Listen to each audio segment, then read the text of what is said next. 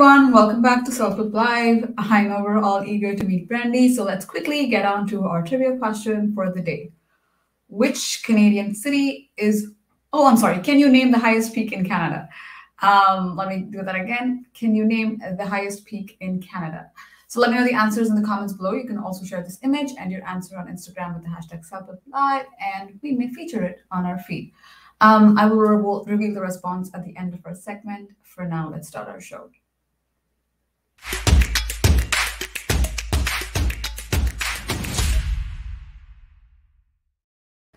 If you're new here, CELPIP Live is an interactive YouTube series made to help CELPIP test takers like you understand a little bit more about the CELPIP test. So if you're about to write the test, please subscribe to our channel and click on the bell icon to be notified as soon as we go live. If you know somebody else who's about to write the test, please introduce them to our channel. In today's episode, we're discussing task 5 of the speaking section. This is a much requested task by our audience. Some of you here even may be eager to get onto it, so we'll get right there. As always, ask your questions in the comments and we'll get to it after the lesson.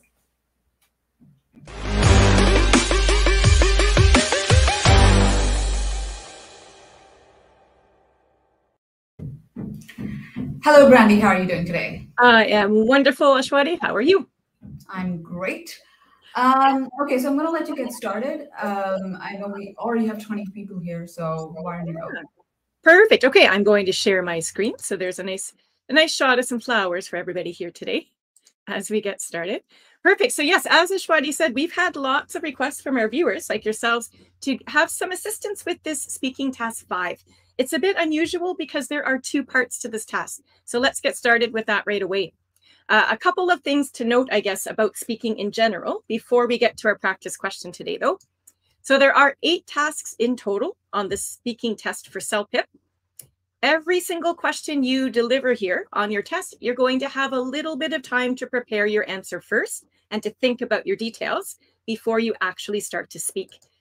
And when it does come time to speak, you're not ever going to be facing a human examiner, a human rater.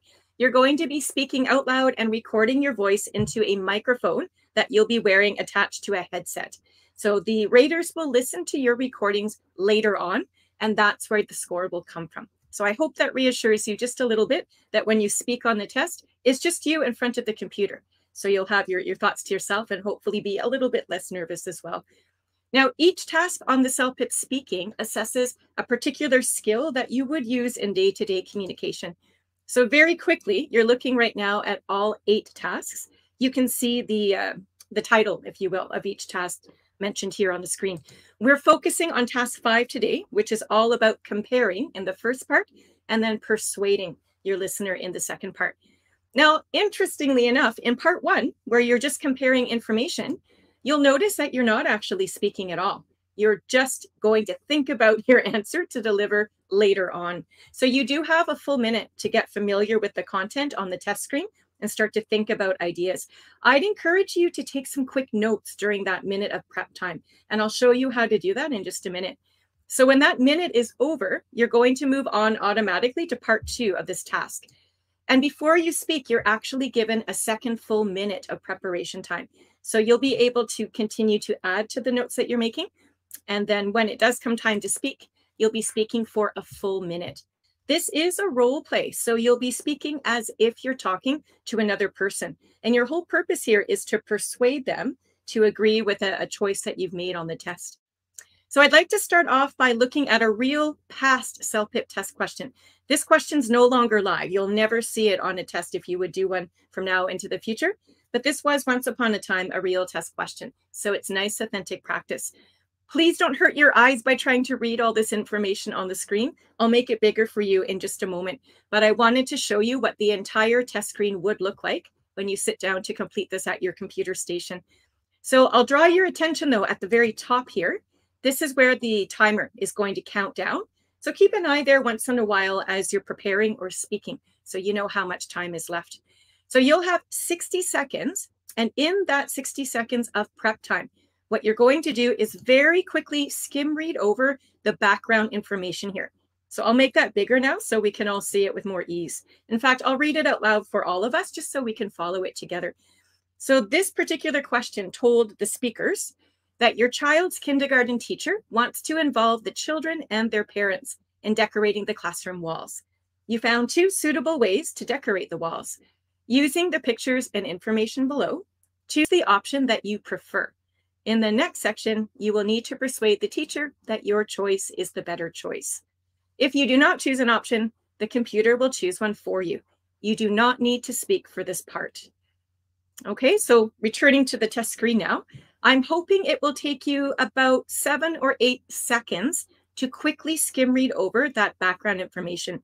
So you now understand who you are, the parent, and who you're speaking to. It'll be the classroom teacher. So that's what will happen when you're prompted to speak in the next part. So using the remaining amount of time there for that 60 seconds, you would quickly look at these 2 choices, the pictures. You can see there's one of a child putting wallpaper up on the kindergarten class wall, and one of a child who's painting using latex paint. Very quickly, you're going to skim read the bulleted points beneath each picture. And your whole purpose here in this first part of task 5 is to make a choice. You're going to use your mouse and actually click on the picture representing the option that you feel is the easiest to speak about. This is the one that you'll be talking to the teacher and trying to convince her that it's the best way to go. So let's pretend for practice purposes today that we're selecting the latex paint option. We're not going to talk about the wallpaper option at all. So again, let's make this part of the screen just a little bigger so we can all read through it with greater ease. Okay, so again, we're clicking with the mouse. We're choosing this selection. This is all during that 60 seconds of prep time. As soon as you make that choice, you are never, ever going to use the information from the other choice again. So please don't waste your time looking at any more information about the wallpaper option. You'll never speak about it, so just let that go from your mind. Focus your remaining prep time instead on those bulleted points beneath the picture. They actually provide for you the main ideas that you're going to talk about. So when you start to speak in the next part, the raters are going to look for you to demonstrate 4 different skill sets. So the first of those skill sets is all about the content details and the coherence or the organization of the piece. So the number of ideas that you will be speaking about to convince the teacher to use latex paint to paint these walls, the number of those ideas has already been given to you. That would be from those 4 bulleted points beneath the picture. So the good news about task 5 is that the main ideas are pretty much given to you. It's the quality of the ideas that you're going to use your imagination and some creativity to develop. You're going to provide your own examples and supporting details for each of those main points that you have time to talk about. All right. And when we deliver this speech, remember it's a role play. So you'll be speaking directly to the teacher.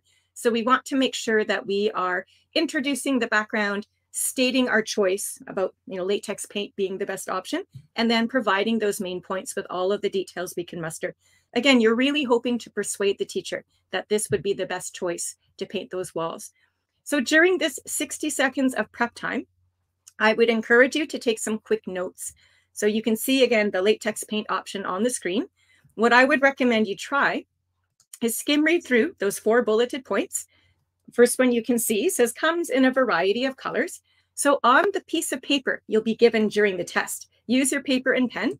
I would number your selections so you have a good order that you want to talk about them next. So we're really just paraphrasing the categories, if you will, so we can quickly write down many colors on our note paper there. That second option beneath the picture talks about having 8 to 10 hours to complete this task. So think of a way in your own vocabulary, keep it simple for yourself for now. Think of a way to summarize that idea, if you will.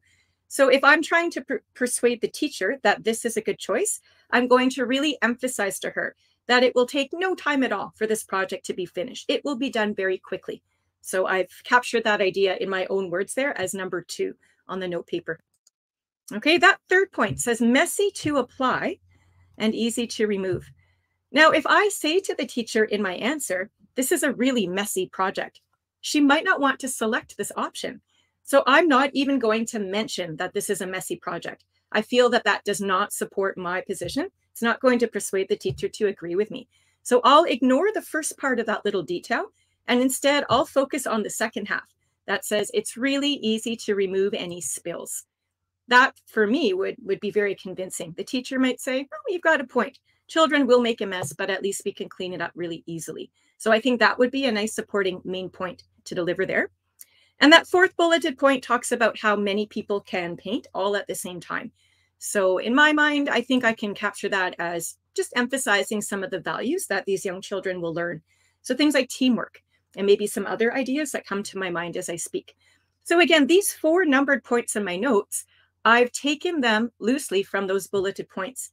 I'm using those bulleted points just as a guide to get me started, but I'm using my own simple language to capture those ideas on paper. I have to be quick here, right? Because you've only got 60 seconds to read the instructions, make your selection, and start thinking about these main ideas. So you should have enough time to at least get these 4 main points down. The other part, or there are 4 dimensions, if you will, 4 categories of skills you're being assessed upon. So other than just those content details, another factor that the raters are looking for when you start to talk is all about your vocabulary. So your word choice, we hope, is interesting and descriptive. You want to engage the listener and interest them in what you have to say. Try your very best not to rely just on common everyday words. The more specific and the more interesting the vocab is, the better that your score will be in this area. Whatever words you choose, though, they have to be suitable for the task. So keep that in mind. And the other thing to consider is you want a good variety. We don't want to just repeat the same words over and over again. So during this first 60 seconds of prep time, once you've captured those 4 main points on your piece of paper, you might have time to start filling in some specific details. Those examples are going to come from your own imagination and creativity. So at number 1 here on the list, where it says many colors, sure, we could say to the teacher, the kindergarten kids could paint in yellow, red, blue. Those colors, though, are very common. They're very everyday usages. If we can impress different, vibrant, more interesting shades of colors here, we'll increase our vocab and also present the teacher with lots of options. So out of the top of my own mind here, I'm thinking of colors like this: turquoise, fuchsia. These go above and beyond just that standard red, yellow, that sort of thing. Turquoise is a bright shade of blue, by the way, and fuchsia is like a pinky purple color. So again, I'm trying my very hardest just to throw in some words to really go for that description if I can. All right. Now that second point there, talking about fast time, when I look at the bulleted point on the test screen, it says it would take 8 to 10 hours to complete. When I speak and record my answer, I don't want to just read right off the test screen. The raters can't very well give me credit for the idea when I'm taking it right from the test question. So instead, I'm going to use that idea of only needing about 8 or 10 hours to complete this task, and I'm going to extend that and make it my own.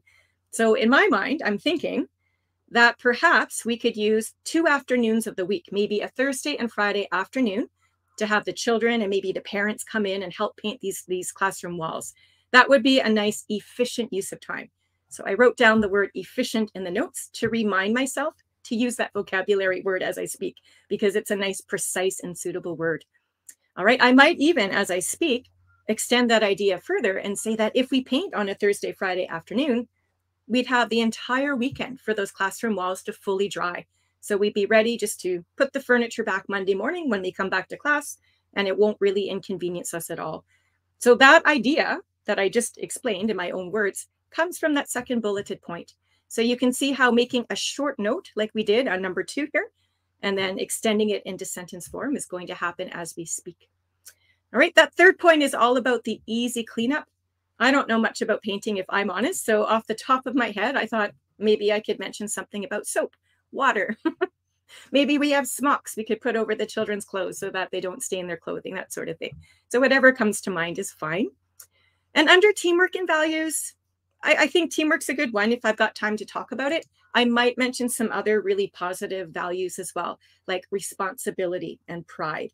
So again, I can capture some of these details down. Don't worry if you don't have enough time to put specific details throughout your entire list here in your notes in the first prep time.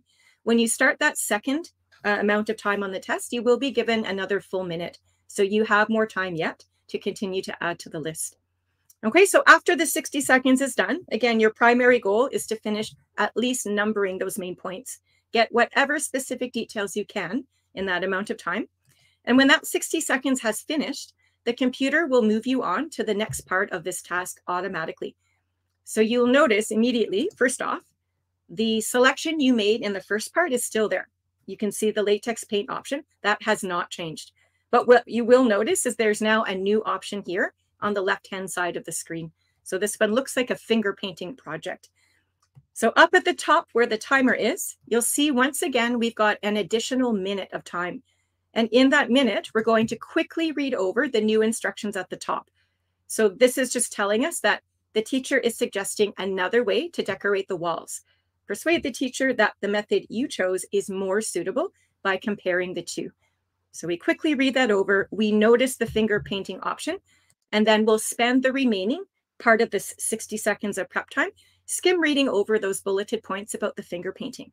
So this is where you're going to add to your notes to add more detail to be convincing. Your whole purpose, keep in mind, here's the notes we started in the first amount of prep time. Your whole purpose in this task is to speak to the teacher and convince them that latex paint is the good option, finger painting is a terrible idea. That's the whole goal here in this task at this stage. So again, use that 60 seconds or what's left of it in the second amount of prep time to look at those 4 bulleted points under the finger painting option and start thinking about how you might speak about them and add them to your notes. So when I look at that first bulleted point, I see there it says that no special skills are needed to finger paint. Now, I don't want to mention that in my response because if I say that, it would be like I'm supporting the finger painting option. I don't want to say anything to the teacher that portrays finger painting in a positive light because I don't want her to choose that selection. So in my answer, I'm going to ignore that first point. I don't have to talk about everything. I have to be selective, pick and choose what makes sense for my own goal. So I'll move on to that second bulleted point instead. So this one says that the finger painting comes in red, yellow, and blue. And when I look at the first point in my notes, all about latex paint, where I've got all these vibrant colors to choose from, I can quickly mention that finger painting, which I've marked here with FP, I'll just mention that there are far fewer selections in color. So to be persuasive, I think I can portray latex painting in a very positive light. And then I'll also mention some weaknesses with the finger painting option. That's one way to be quite persuasive. And I can continue that pattern throughout the rest of this list, I think, because that next point under finger painting says it takes 3 to 4 days to complete. Remember, for the latex paint option, the screen said 8 to 10 hours. And our second point in this chart says we can have this latex paint project done in 2 afternoons. So after I explain that, I'll also mention that it does take much longer, days as a matter of fact, to complete the finger painting project, which is inconvenient. So again, I've listed that vocab word on my notes just to remind me to try to work it into the response, as it's a nice, interesting choice of words. For that final point there under the finger painting list, it says that it's messy to apply and hard to remove. So this is great news for us.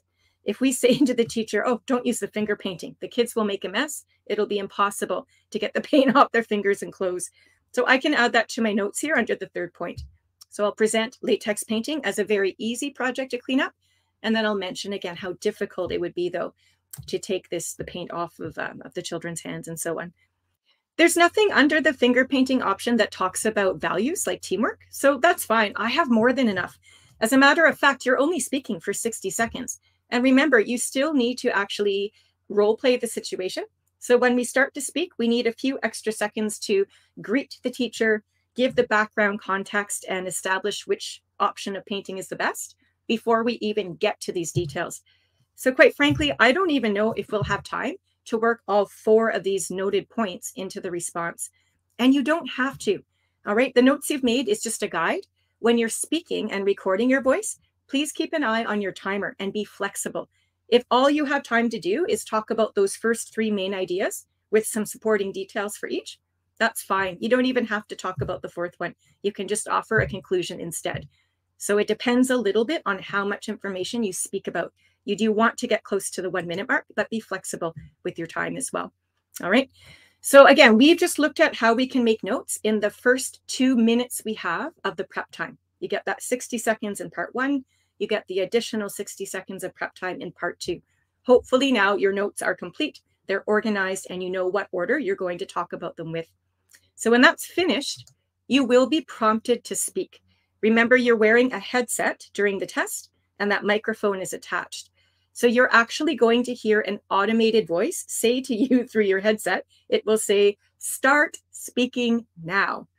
And then you'll be speak out loud and record the voice into that mic. So what I'd like to do to show you what a response might look like for this particular answer is I'm going to play the response for you twice. And the first time we hear the speaker talk, can we please follow along with the notes on the screen? I think some of us are pretty quick at thinking of ideas and noting them down, but a challenging aspect of the task might be then, how do we take those few point-formed ideas from a note paper and actually develop the ideas into full sentences as we speak on the test?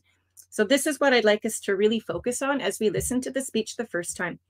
The second time I play the response for you today, I will show you a transcript of the answer so we can really get into the detail and examine the vocab and the sentence structure and things like that. All right, let's listen to our speaker now and we'll see how clearly she follows the notes on the page here. Here we go. Oh, Mrs. Kelly, thank you so much for redecorating the kindergarten classroom. A fresh coat of paint on the walls will really brighten up the space. Although finger painting could be fun, I think the latex paint is the better choice because it's available in so many vibrant colors like turquoise and fuchsia, which goes beyond the simple red, yellow, and blue that finger painting would allow. I know that latex paint also dries much faster, so I think this would be a more efficient use of classroom time. For instance, the children and the parents could paint together Thursday and Friday afternoon for 4 hours each time, and then the paints could dry over the weekend.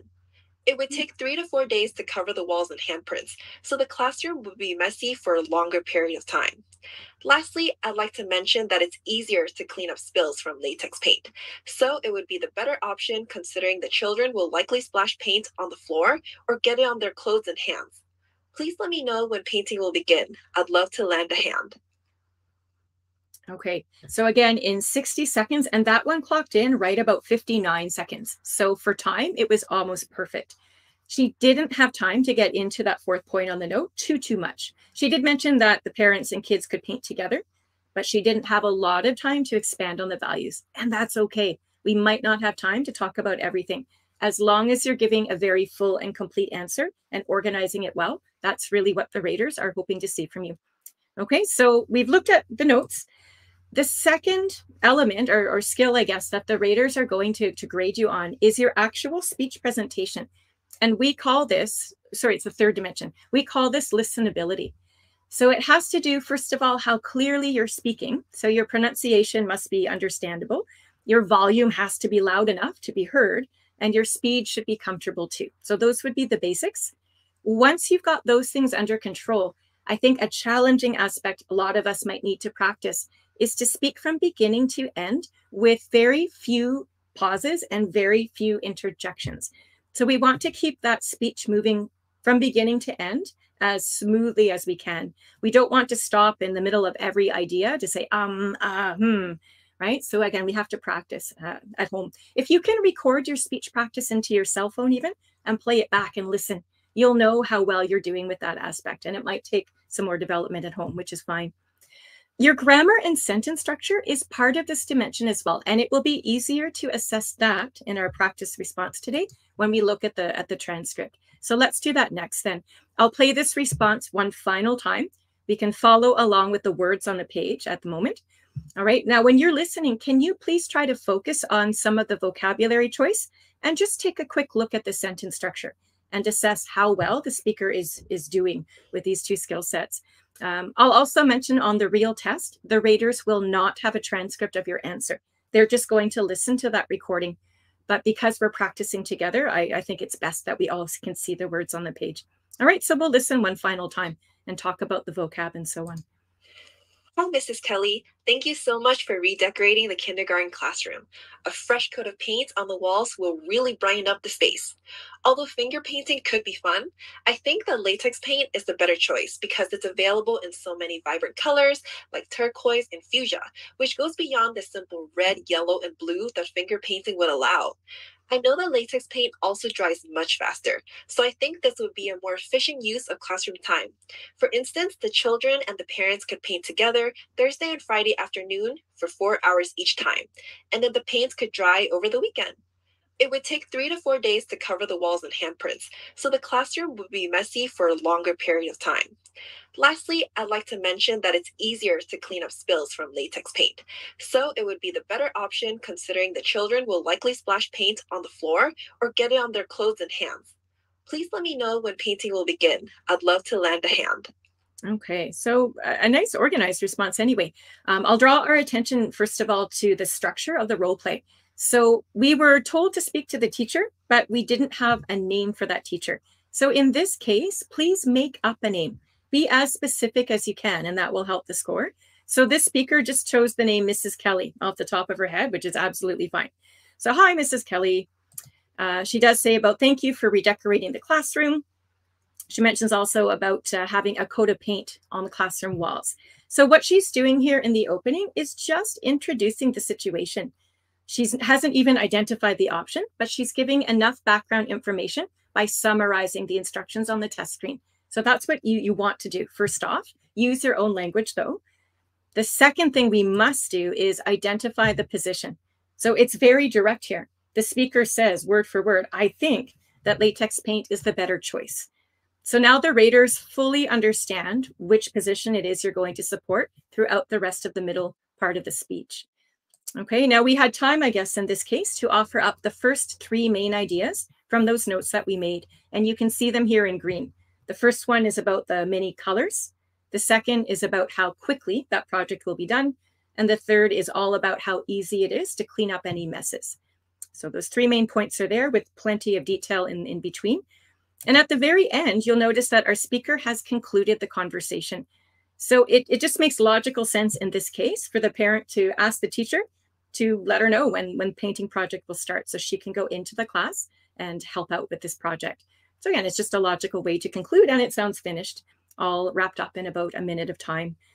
Okay, now all of the details that we added into our notes as well, you can see here bolded in black. About half the response is actually providing these supporting details. If you look quickly on the screen right now, you can see some of those words that we noted, like turquoise and fuchsia, and then the Thursday, Friday afternoon, and talking about cleaning up splashes of paint on the floor and so on. So it's important to balance out your response with main points and supporting details to really fully convince, in this case, the teacher to agree with you. Okay, we'll do a quick look at the vocab. So the words highlighted in green here, I think are very suitable for the task, but they also show some interesting word choices as well. So if you look in the first line, we're talking about a fresh coat of paint. We want to brighten up the space. So it's somewhat casual language, but it's also precise in a way and suitable to be talking to the teacher. Okay, we can see words like vibrant and those turquoise and fuchsia, efficient use of classroom time. The expression at the bottom about lending a hand is a nice natural way to say that the parent would like to help out. So overall, I think the vocab choice here is interesting, but also suitable. There's no major repetition of words, so this is a good thing. And the last thing we should examine here would be the sentence structure too. I didn't notice any grammatical errors, but I did want to look at sentence structure to make sure it wasn't just all short, simple ideas. These blue or turquoise, that's what turquoise looks like. The turquoise words on the screen are conjunctions. They're words that we use to connect ideas together. And at a quick glance, for the most part, we've got a decent variety. I do notice the word so has been used 3 times.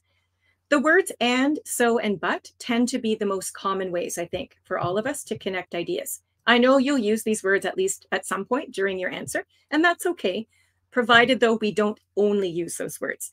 So by looking at some of the other conjunctions here, we've got words like although, because, for instance, lastly is a good transition there, and considering.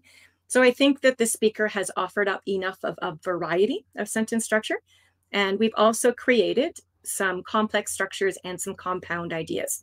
So our speaker is demonstrating good control over more complex structures, and that's a really nice way to maximize your score to hopefully earn up into level 9 or higher if we can. Okay, so the last category of skills that the raters look at is called task fulfillment. So they want to make sure, first off, that you've answered the question completely, which our speaker did. We knew what choice she was making. She gave us 3 main points and details to support all of them. All those details were on topic and very relevant. They were persuasive in the sense that they were showing how latex paint's the best choice, finger painting is not a great idea. So this answer's definitely got relevant ideas and it's very complete. The length we already said was almost perfect. It's about 59 seconds, I think. We haven't talked about tone though, so let's quickly look at that. Tone is the emotion that you are conveying through the word choice that you're making. Sometimes you can create emotion with the tone of your voice. I think the speaker actually does a great job of sounding excited and enthusiastic about this project and about wanting to help. She sounded so cheerful as she spoke. So that is one thing you can do on your test with your own tone of voice to match what it is you're trying to express. That would count for your score. But more importantly, it's the word choice that we're making. So we've highlighted in yellow the beginning and end, just to see how positive but also respectful, I think, that this whole dialogue is. So first off, our speaker started by thanking the teacher for redecorating the room in the first place and talking about brightening up the space in the beginning there. At the very end, she uses words like, please, please let me know when we'll start. And I'd love to lend a hand. So again, that excitement really comes through in the word choice. So her tone is suitable for this task. The last thing I did want to point out, and I'd encourage you to experiment with this at home. Do you see up at the top again in the yellow highlight, the very last part of the yellow highlight says, although finger painting could be fun, and then it gets into, I think that latex paint is the better choice. So quite often when we're presenting our own opinion, and in this case, it's the latex paint option that we're supporting, we want to be very careful that we're not making the listener, in this case, the teacher, feel that her idea is a terrible one. So sometimes we acknowledge the other person's idea first. And that's what we're doing when we say, well, although finger painting could be fun, and then we bring it back to our chosen option. I think latex paint is better because, and then we support with those 3 main points or 4 main points, whatever you've got time for. It's just softening our position a little bit to make sure that we're not offending the listener or sounding a little bit bossy. So that's something you can experiment at home with this structure, and it will actually help your tone a little bit too. So when we look at all 4 of those skill sets that we know we're being assessed upon to earn a score for the response, really, really quickly, if you, again, look at the bulleted points there on the right-hand side, I would say that this response has checked most of these boxes to the best of the speaker's ability. All right, now I can't give you a score for this response. It's not been professionally rated, and it wouldn't be fair to rate it professionally because this response was not created in a testing center under authentic test conditions. So we wouldn't rate it for that result, but I am hoping that at least the strategies that we've used to create this response, first by reading the question, making some notes, and then using those notes to guide the answer. That's the takeaway from today's session here. So I'm hoping that at least it gives you some ideas about how you might want to approach this question, both as you're practicing at home and again, when you actually answer the question on your test. So to wrap up your speaking strategies for task 5 in particular, remember that you've got 2 parts to complete. So the first thing you do is quickly make your choice by clicking on the picture you want to talk about next. And you're going to write down the main ideas that are most supportive of your option. Remember, these ideas come right from the bulleted points on the computer screen anyway, so you don't have to worry too much about being creative here. When you write your notes, though, just use your own vocabulary so that you're not copying right from the testing screen. Keep your notes short. You won't have a lot of time, so a couple of words should be enough just to at least keep you on track with what the ideas are. Okay, now again, in this first 60 seconds of prep time, I'm really hoping you've got some time to add a couple of specific details onto your note paper. This is where the details come from your own imagination. You are extending those points further and trying to be persuasive if you can. In that second part, remember you've got a new option presented and also a full minute to get familiar with it and add more details to the notes. You're still supporting that first choice you've made, but you have to look at how that second choice there is a weak idea. So that's one technique to be persuasive. So by the end of the 2 minutes there of prep time, you will be prompted to speak. Remember, you're aiming to speak for close to 1 minute. Remember to role play the situation. So greet your listener, make up their name, because that's a lot more specific and interesting. In this case, our speaker addressed the teacher as Mrs. Kelly. She made that name up. Remember to provide the background information first. So you're pretty much summarizing the scenario from the test. All right. In this case, it was a matter of explaining that we're redecorating those kindergarten classroom walls by adding a fresh coat of paint. So that was established first in our response today. As soon as you've introduced that topic, you're going to immediately identify the option you've selected. So our speaker did say, I think latex painting is the better option. So we need to have that done first. Then you're going to present the main ideas from your notes. You've numbered them, so hopefully you know which order you'll present them in. Every time you deliver a main idea, you're going to give at least one, maybe even two, supporting details and examples. It depends on how much time is left on the clock. And you'll do that for every main point you offer up. Towards the end, save yourself even 5 seconds if you can, just to offer up that concluding statement so that the conversation sounds finished. In this case, it was relatively easy for the speaker to simply say, let me know when we start painting because I'd love to lend a hand. So it was a natural way to conclude. So you will need to decide how to finish off your conversation. It has to make sense for the test question you're answering. But it's usually something that comes quite naturally to you as it's a conversation. So hopefully that won't be too challenging for you. Okay, and aside from your content and structure, as we speak, we try our very best to use interesting, precise vocabulary words and to showcase a nice variety. And the same goes for sentence structure. We should be speaking in complete sentences for a test to demonstrate our grasp of the English language. But the more complexity you can show, the better. So aim for longer, more complex sentences or compound sentences if you can. It's okay to have a couple of short, simple ideas, but you really want to practice at home, looking at ways to connect those short, simple ideas together so that you do have a better control over complexity, I guess, when you speak. All right, and again, we talked about our speech delivery. This comes with practice at home, especially if English is not your first language. So it's a matter of making sure that our pronunciation is clear, and hopefully we're not pausing or interjecting too often, as that sometimes does distract the response.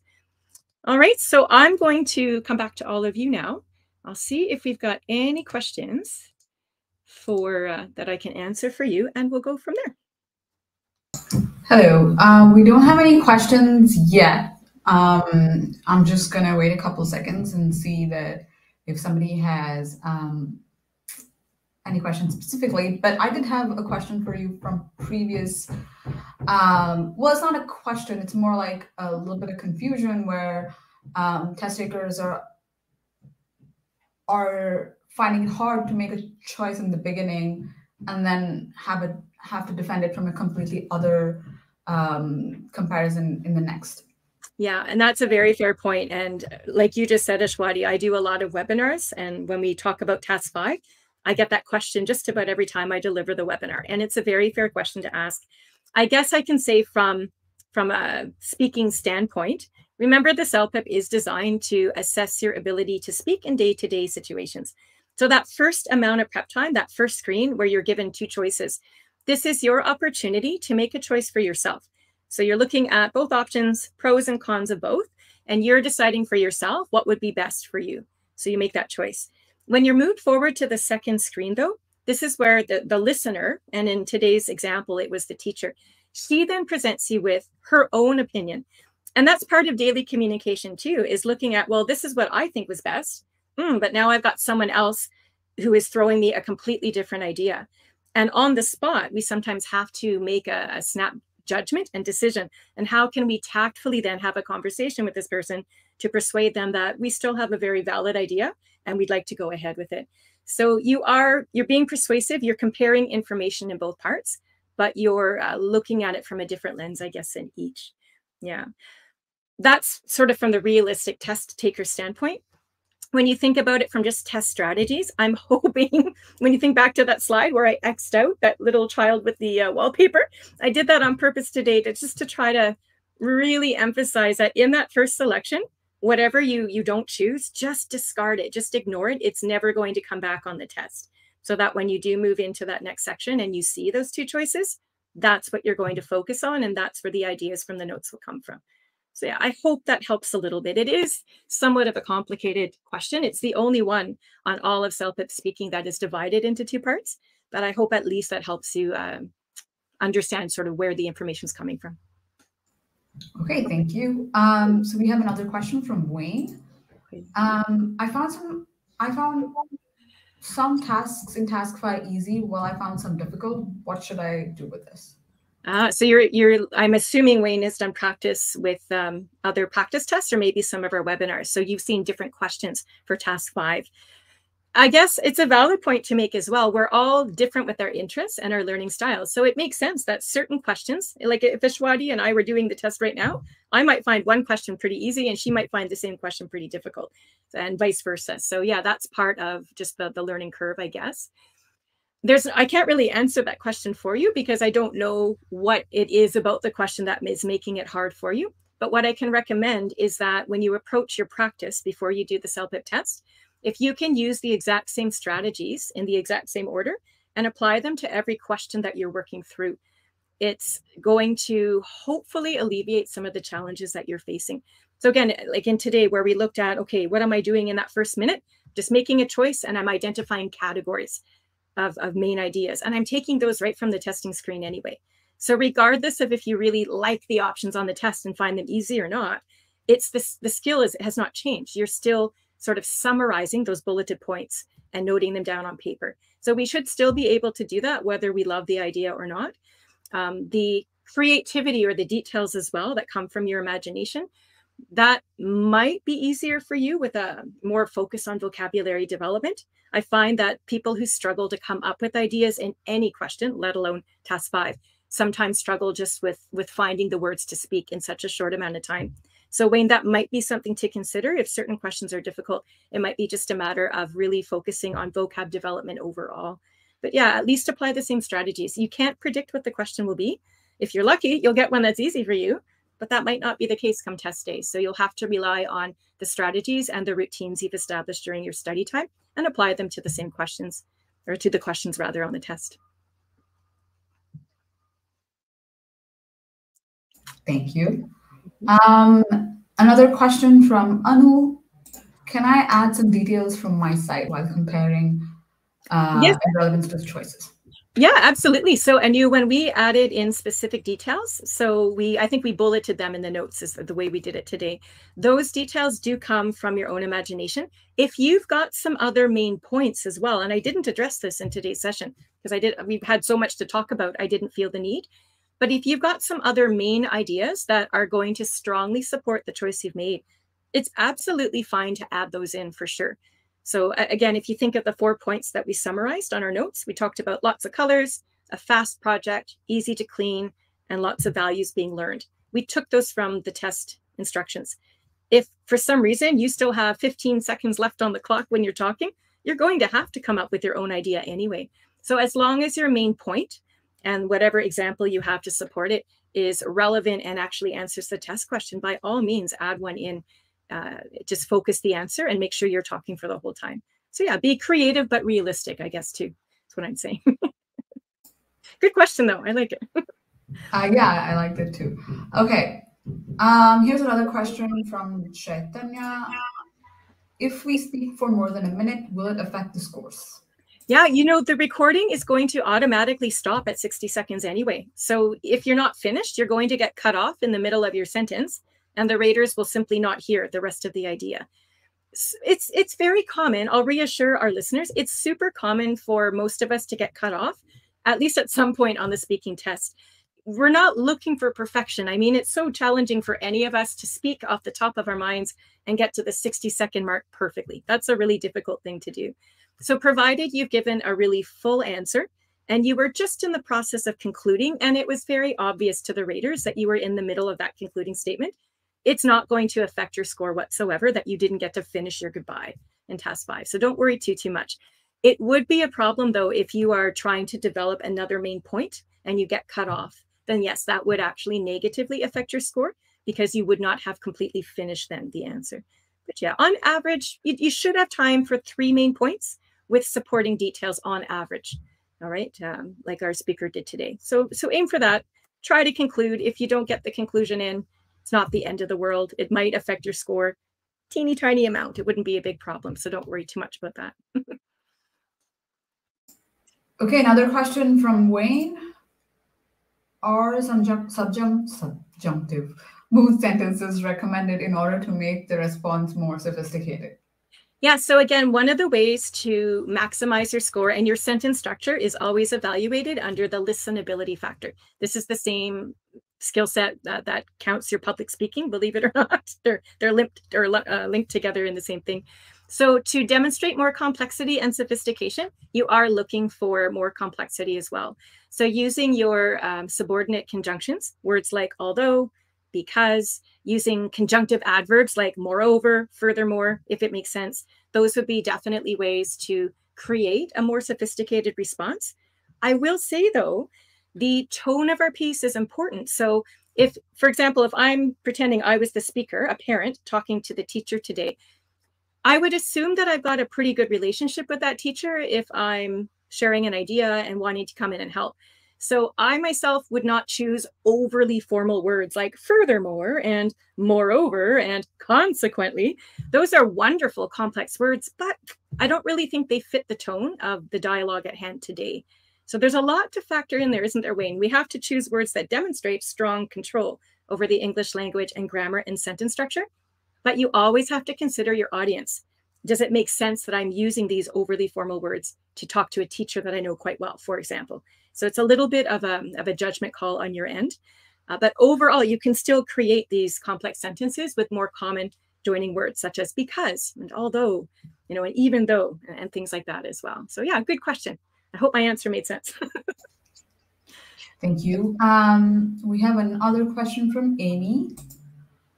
Hi, Brandi. What advice can you give if English is the second language for the test taker? I find it difficult sometimes to find a word to describe some things to talk about on the speaking test.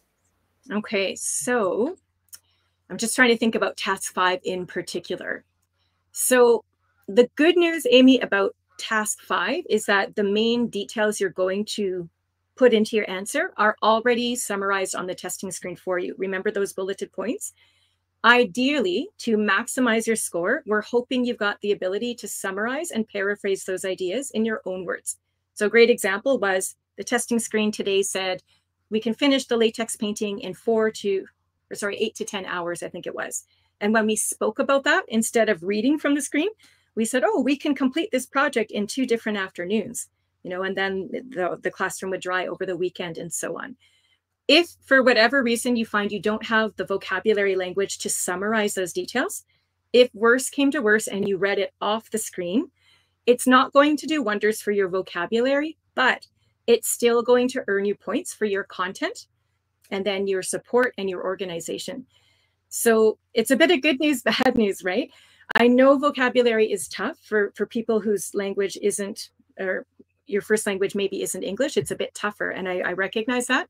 But remember that vocabulary is only one of the 4 dimensions that you're being assessed upon. So you might not do as well in the vocab if you're relying more heavily on words right from the testing screen to guide you, but you can still earn some really strong points in your speech delivery.